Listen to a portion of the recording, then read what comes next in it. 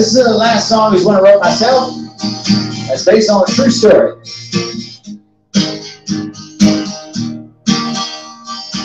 People say I'm a loser, yeah, but I'm a different type of man. Life can be hard when nobody understands you, but I got myself a brand new plan.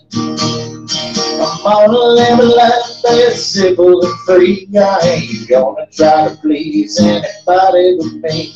Gonna get what I want, do what I please, get dirty, roll my sleeves, and eat your pussy in the morning.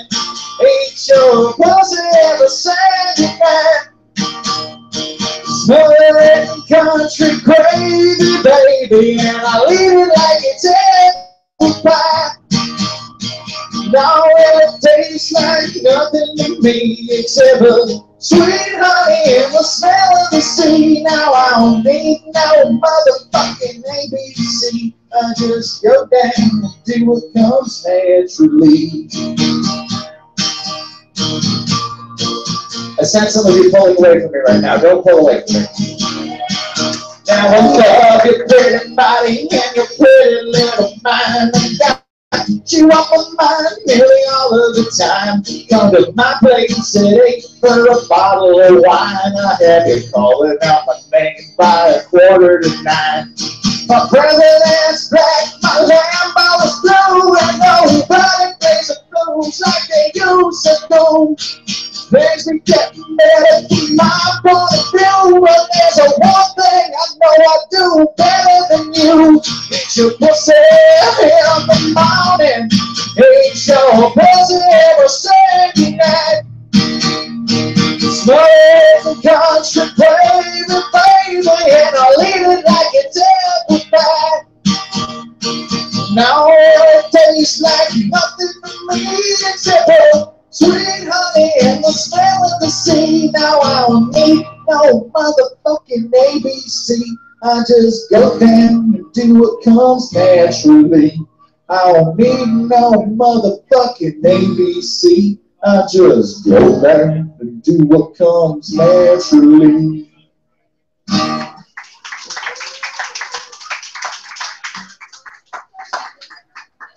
Like I said, that song is based on a true story. Up next, we got Patrick, everybody. Let's put our hands together for Patrick. Come on. If you have hands, show that you have them.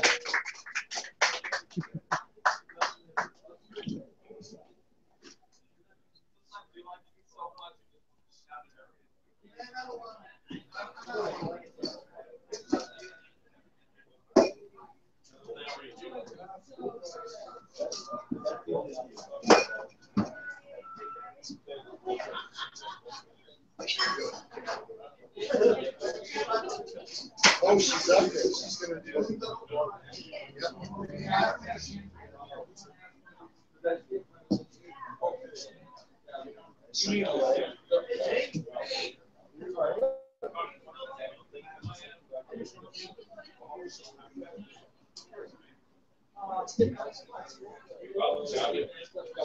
Yo. All right. Yo, okay.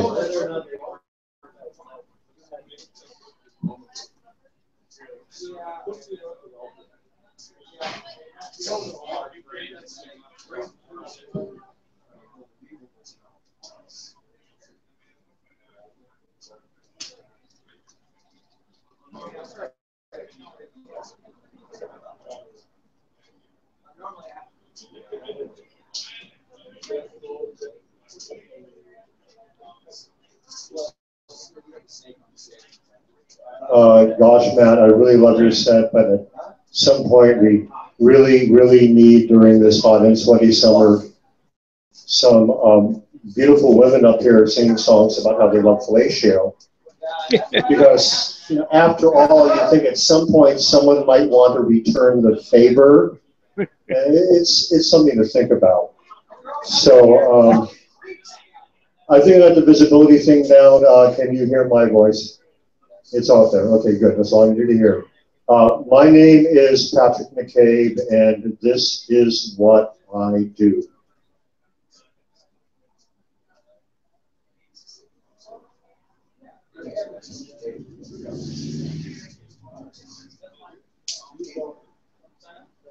Earth. Earth.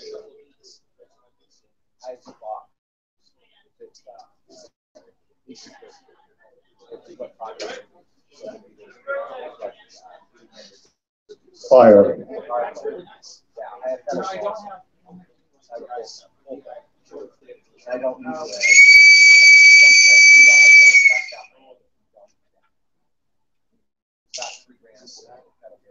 Air. It's professional stuff. So I might need to plug in and stuff and research things. I've had two shows. The first time they failed. The second time water. Truth. Aum Lara Shanti Shalom Lalom. Truth, love, peace. Peace, love, truth. My truths.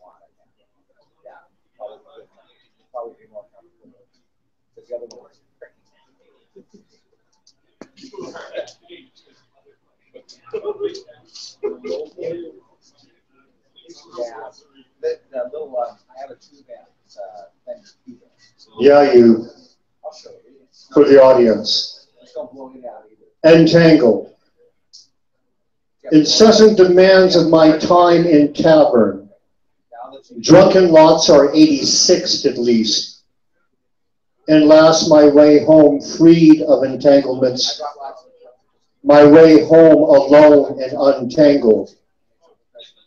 I leave and have just left a tangled mess, my woven cord of stage and self with audience. Caught up with a microphone cord and stranded voice. On leaving stage, I nearly lost my written page. I create demand on time in coffee houses at least and last, and chose to slaughter badly worded poem. I find myself freed of stage engagements. My untangled way home is clear to the tavern. A chance cycle of deals gone awry with time. I wish no more demands of my time in tavern. Tangled in my weaving mess of time, deeds, voice, and stage. Leaving coffee house, I nearly lost my loving poem. My way home alone, rest love untangled. Leave behind my love poem page. My time, my tangled time alone in tavern. I leave to find my tangled page alone. My time on stage is not love spent alone. I leave to write my love pages and more. Our times alone with poem on stage are lonesome. My twisted mess I cannot solve or endure alone.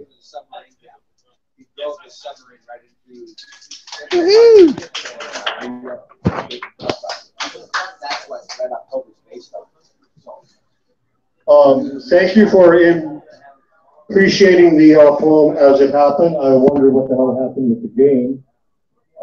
You have to tell me as soon as I am off the stage. The etymology in this case, as far as the term tangled, I actually looked it up after I wrote the poem, because as an amateur etymologist, I was concerned about getting the notes right. And I listened to the musicology of the etymology and origins. Tangle is a form of seaweed that gets caught up in your nets when you are trying to fish the North Seas. It's called tangle. It is an Old Norse word meaning what happens to your nets that fucks them up so you cannot get a decent catch. Now, this thing doesn't mean anything to you whatsoever unless you happen to be a North Seas fisherman, in which case you got lost on the way home. You're in the wrong tavern. Ballard is Dockvay, okay? Okay, now you got it. You're in the wrong place, but they serve booze here, so stick around. All in all I can really say anymore about life is, because poets are supposed to talk about life, I guess that's what it means. It's not a bad day in purgatory. I didn't say it was a good day, but it's not a bad day in purgatory. Oh, to hell with it. Kill them all and let Sark God them out. Really, I found it is my calling in life, my dharma at the tender young age of 62. As they tell me at the senior center, oh, you spring chicken, don't worry about it. You won't understand yet. I can understand. That 62, it is my dharma and calling in life on a weekly basis to bring blessings to a house of drunks. And I have to realize that actually the experience has prematurely aged me. First, the accident where my ankle was crushed, and I'm really glad to be able to stand in front of you and be alive. And with the subsequent heart attack, because you might as well have a heart attack in a hospital if you're going to have one, it has prematurely aged me. I can tell because of the way that I talk to people and the way people talk to me, that young people talk about their newest tattoos and how heavily they're being shredded at that Blue Moon gig, even though there were only 5 people here and 4 of them were watching the game. Now, old people talk about, okay, their impending medical appointments, their medication lists, and their most recent operations. So my impending medical appointment is with my physical therapist. And I'm having a very hard time not having a crush on her because, like a concubine, I see her rarely and only by appointment. And I know in advance that she's going to cause me pain. She's not going to cause me emotional pain. She's very careful about that. But she's going to cause me physical pain that hurts so good. And I'm sitting there actually barefoot on the examination table. And she's asking me the most innocent questions while sitting at my feet with her big, beautiful eyes. She'll say, I'm going to yank on your foot really hard and cause you terrible pain. Is that all right? And all I can say is, oh, yes, please, of course. I mean, like, oh, my God, that hurt. Oh, now, could you please, oh, do it again. Yes. And every time I am near this woman, I have a very hard time avoiding impure thoughts.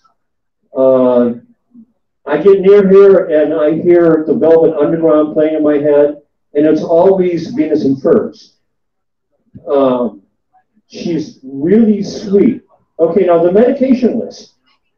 Used to be when I was a young man, I was really proud of being able to say things off the top of my head like dextrorotation, polarized light isomer, lysergic sour diethylamide, crystalline tartrate, experimental run number 25. Thank you, Dr. Albert Hoffman. I'm really glad that you lived on this planet. Or delta trans tetrahydrocannabinolic acid, which preferably we should smoke every day. These days, since the heart attack in the hospital, there's a whole new list of medications. And I learned to say things like acetaminophen, which is much cheaper than brand label Tylenol. Ask for the generic, please. Or gabapentin. Gabapentin is an amazing drug because it doesn't get you high.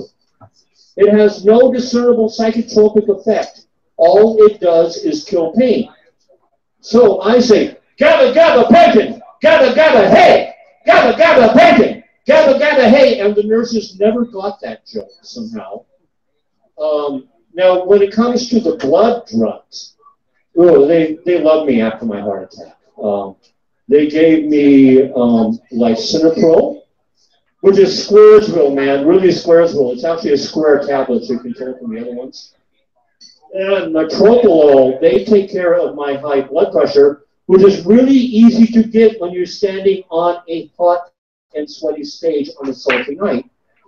Then there is atorvastatin, because I refuse to give up rich food. I don't care if I had a heart attack in the hospital. I refuse to give up cheese and butter. I'm sorry. So they put me on statins. I've read recently there's only like 2 real problems with statins. One problem is that it can really wreak havoc with your memory. And I'll be damned if I can remember what the other one is. With that, the killer drug, clopidogrel. Clopidogrel goes by the trade name of Plavix. And Plavix is really cool because it keeps the red blood cells from sticking to each other, so I won't have another heart attack. However, for that reason, I just gave myself a bruise. And I could be bleeding here, and I just gave myself another bruise. I think about that classic heavy metal rock band because after the heart attack, I have metal in my heart. It doesn't mean that I saw Zepp at the Green Lake Aqua Theater in 1969 when I was 17 and they rocked the world. That's true. But literally, I actually have metal in my heart, so they have to make my blood cells slide over each other so I bleed easy. And I think about that classic metal rock band, Bloody Plavix, and their album Plavix, Bloody Plavix, and their great song, I Am Iron Pill. Which brings me to the last drug, my friend, ferrous sulfate, because after all, I'm still anemic, but not in poetry. Okay, the last thing that Oldfield talked about after they talked about, okay, their impending medical visits and their medication list is the most recent surgery, which is when they put a piece of metal in my heart. And what happened was I was already in the hospital because my ankle had been crushed by a car, and they kept me on pills. They don't give you pot in hospital. They kept me on pills. And I was talking with a couple of nurses in a casual conversation, and they said, Patrick, you're having a heart attack. I said, no, I'm not. I know what a heart attack is. I've seen heart attacks on TV. They show them in movies, right? I'm not having a heart attack. And they said, Patrick, I said, okay, I have a little tension across my chest, a little dislocated pain in my foot. I go through this all the time. I'm not having a heart attack. They said, we're calling the cardio chief to make sure that you had a heart attack. I said, don't waste their time. I'm not having a heart attack. Heart attacks are for old people. They flop around on the ground, and you have to take these pads and shock them back into life. I'm not having a heart attack. And then the cardio team is right in front of me because they're really quick in hospital. They're cliche. You have a heart attack, do it in a hospital like this. They do the EKG on me, and they have a heart attack.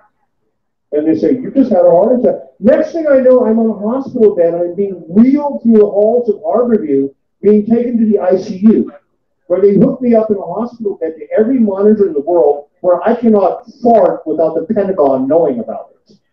And they told me, you definitely have had a heart attack, and we're going to have to take care of things. So I watch in live time on an ultrasound as first they do a balloon angioplasty, and then they actually float through my bloodstream a metal stent that opens up the damaged part of my heart so it can keep beating. I'm watching this on the ultrasound and I'm simultaneously thinking, this is absolutely beautiful. I should write a poem about it. It's mortal and it's grand. And I'm simultaneously thinking, God damn it, I've already read that poem. Somebody beat me to it. So with that in mind, you people are still alive. I don't know what happened with the narrators yet. And I'm going to perform the second and last poem.